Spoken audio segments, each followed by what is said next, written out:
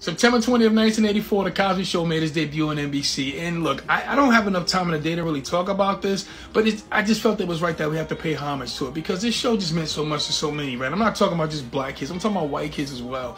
This show was, everybody watched this show. This show was such a lovely show, man. So many great moments. You know, the Gordon Cottrell episode. I mean, for me, one of my favorites is probably when they were serenading the grandparents and they were singing a Ray Charles song and they were dancing on the steps. I mean, Vanessa getting in trouble for going out in the town. I mean, just everything about this show, man, the lessons that they were teaching, you know, incorporating African-American and African culture into the show, which of course probably educated some of the Caucasian viewers. I mean, the show meant everything. You know, a black family that was kind of upper middle class. They were successful. Mom was a lawyer. Dad was a doctor. It was a little bit different than what we saw before in years past. Like you look at a show like Good Times, where, you know, they kind of struggled a lot. You know, this show kind of really was the launching pad for other shows like a 227, Amen, and of course the Fresh Prince of Bel-Air, where black families were depicted in a better light.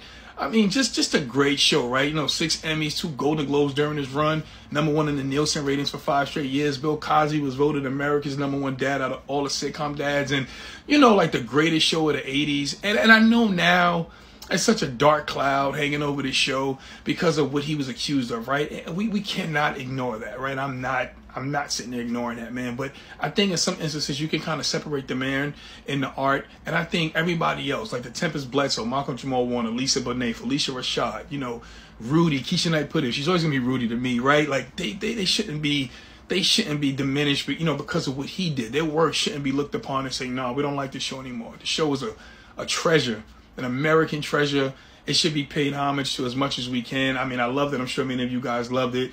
And so that's why I'm taking the time out to talk about The Cosby Show's 39th anniversary. So with all that being said, what's your favorite memory from The Cosby Show? Let me know.